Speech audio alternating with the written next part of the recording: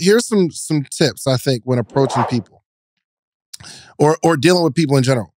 You have to listen more than you talk in every scenario. If I'm at a networking event, if I'm talking to my wife, or I'm talking to a team member, or I'm talking to a stranger, I have adopted the philosophy that we have to listen to people more than we talk.